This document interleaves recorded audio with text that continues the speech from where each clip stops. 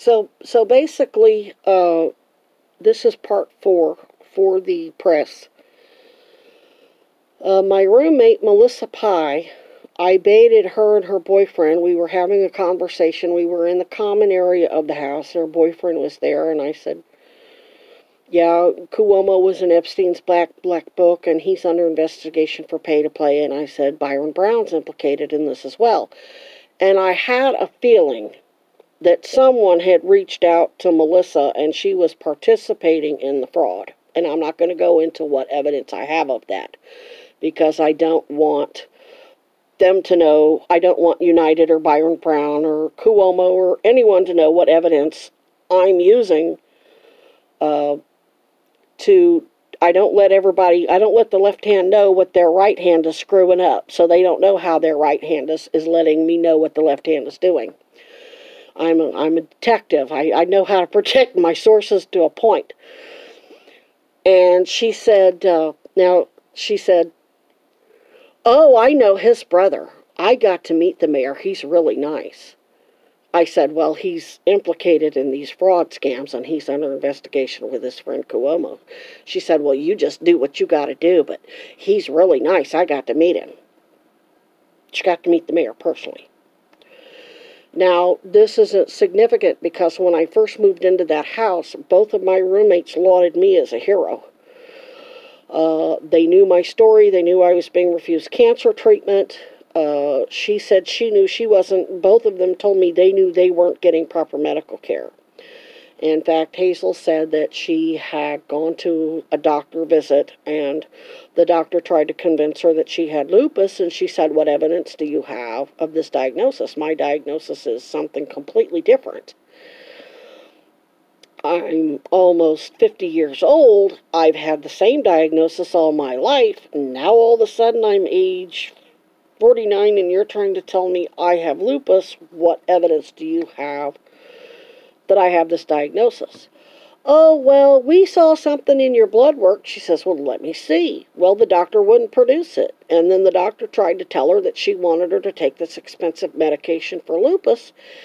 And she says, lady, I'm not going to take a medication based on a diagnosis when you're not giving me any evidence. You're not saying that I have this symptom, or you're not giving me any evidence that I have lupus. And then she said, apparently the doctor got threatening, and she said, you threaten me again, doc, I'm going to wipe the floor with you. You don't threaten me. And she said she hadn't been back to the doctor since. And my landlord gave me a similar story, and my pastor gave me another similar story, except the pastor and the landlord said that they were being told they had high blood pressure when their blood pressure was in normal range. And they were being prescribed blood pressure medication that made them sick because it dropped their blood pressure too low because they didn't really need it. And they've done that same thing with me. They kept telling me, you have high blood pressure, you have high blood pressure. No, I don't. I have sinus tachycardia, and that makes my high blood pressure go up.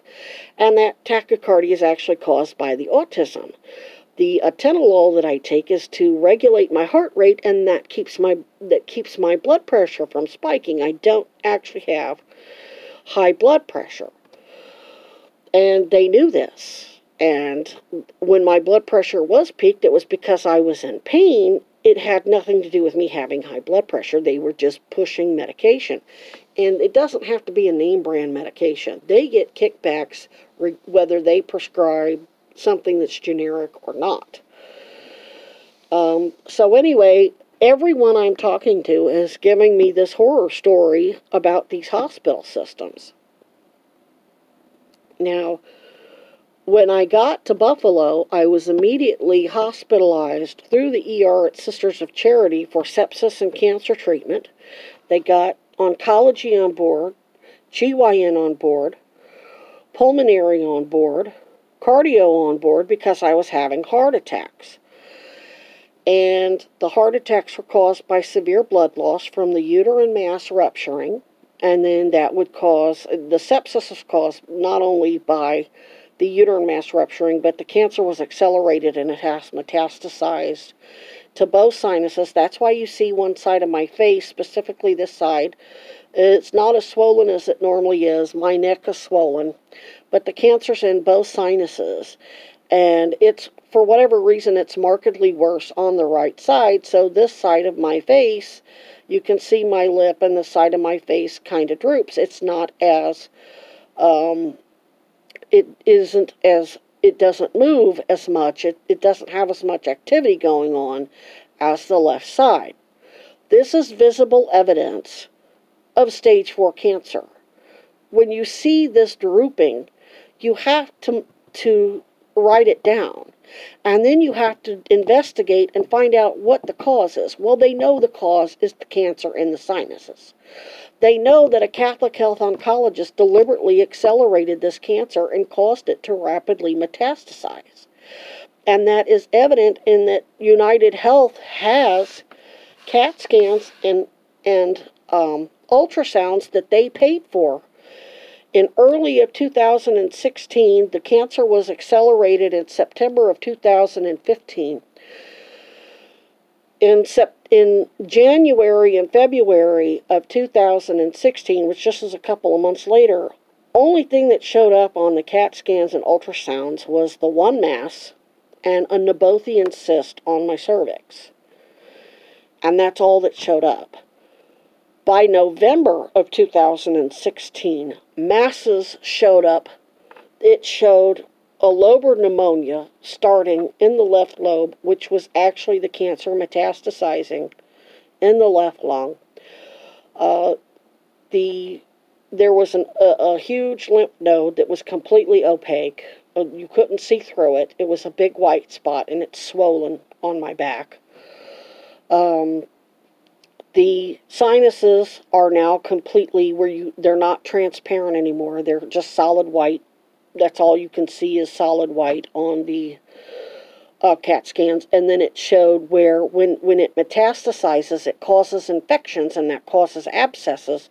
And I have pictures of the whole side of my face blown out where it caused abscesses in the roof of my mouth that wrapped around my pharynx. And I was hospitalized at Honor Health in Arizona for sepsis. My white cell count was 21.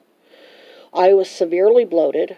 They actually caused a surface wound that caused scarring right here that you can't really see with this camera. And that was part of Dignity. They were all partnered with Catholic Health, and they weren't going to snitch out what happened in Missouri, that Catholic Health oncologist deliberately accelerated the cancer to kill me as part of that sex scandal with University of Missouri, Beth Sweeney, and Dr. Joe Parks. So when I get to Buffalo, they're not really interested in blowing the whistle. They've got a merger coming up. At that time, I didn't realize that in February of 2019, Catholic Health Initiatives and Dignity were merging in a $29 billion merger where the Dignity CEO, Lloyd Dean, was going to be the CEO of Common Spirit Health. He helped Obama write the Obamacare, the Affordable Care Act, and form the marketplace, which implicates Barack Obama and the CEO, all these CEOs of Catholic Health, and Tenet, who all eventually got federal appointments, were listed as the most powerful people, the top 27 most powerful people in healthcare. They got oversight appointments to do oversight on their own fraud. I didn't know that merger was in the works. So they weren't about to implicate Dignity and Catholic Health Initiatives, specifically SSM St. Mary's, that doctor deliberately accelerated the cancer, which means all of my medical care is his post-surgical complications, which means they're supposed to pay for it for free. And then all of these ERs dumping me, that's patient dumping. It's actually, they can face sanctions for that, pay huge fines. I mean, so that's one of the reasons why they formed the monopoly. So there's no oversight. They all act as one big entity, so nobody reports their patient dumping, and the patient never gets a second opinion. beyond the false diagnoses that they originally made 4 years ago. Or, actually 2013 and actually before that. So, I recorded everything that went on at Catholic Health in Buffalo. And I will actually include a link to a recording after I finally got covered by New York Medicaid. The Catholic Health Sisters of Charity discharged me and falsified the records to hide the cancer, to hide the patient dumping. My PCP, Dr. Japuti, got recorded coming into my room at Catholic Health, and he said, they're refusing to send you to Roswell because you don't have insurance. He said, if Great Lakes will take you, go over to Buffalo General that's affiliated with Great Lakes and get your referral to Great Lakes Oncology. You need to be under oncology care. And I was not stabilized. When they admit you to a hospital, especially through an ER, their job is to prevent destabilization.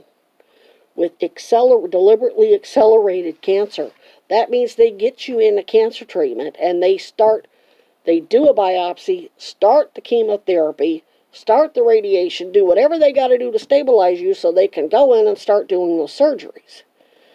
Well, they hid the fact that I had cancer to hide the fact that they were dumping me as a cancer patient. Tried to refer me to some other, they got repeatedly recorded telling me they don't do GYN oncology services. So I called Great Lakes. That's why he told me to go to Buffalo General for the Great Lakes referral. While I was still in the hospital there, I called Great Lakes and said, can my doctor transfer me to you because Roswell's refusing to take me without cancer treatment? And she said, why don't they have the GYN oncologist there see you? And I said, they're telling me they don't have GYN oncology. She said, that's odd because Dr. Marchetti's there every Tuesday doing surgery there on at the Harlem Road Sisters of Charity Hospital. He's also on staff at Great Lakes, which is ECMC, which is Buffalo General. She said, I don't understand why they're lying to you and telling you that they don't have GYN. She said, who's the oncologist you saw? I said, Adam Katowski. She said, he's on staff at ECMC, he's on staff at Kaleida, he's on staff at Roswell, and he's on staff at Catholic Health. She said, this don't make no sense. She said, what really doesn't make any sense is they can get you Medicaid pending. If they send you to us, we can get you Medicaid pending. Tell them to send you on over here. We'll just get you Medicaid pending. It's no big deal.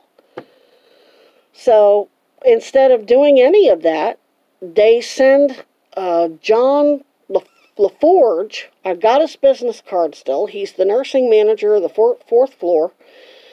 Coming in, schmoozing me, saying, oh, we're going to get you to our GYN facility. The Women's Health Center that's like downtown Buffalo or whatever. And here's the name, and they referred me out to GYN Pulmonary and Cardio. And they gave me, but I still didn't have insurance, so there was no way they were going to follow up with the appointment because I had no way to pay for it. And I had already seen a GYN right there in their hospital. His name was Dr. Noor M. Shaw, and he's the one that said she's got to go straight to Roswell.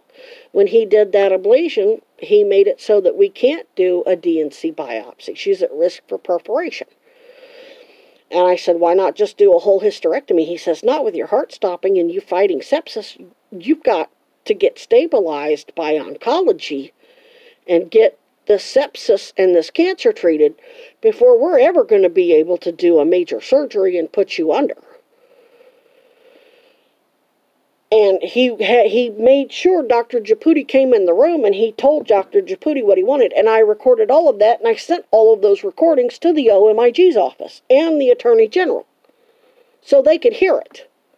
So it's not like the Attorney General or the Office of the Medicaid Inspector General could say that it was my word against the doctors. They got to hear it for themselves. And basically what happened was it turned into one huge mess. When I went to Buffalo General, they didn't make the referral to Great Lakes.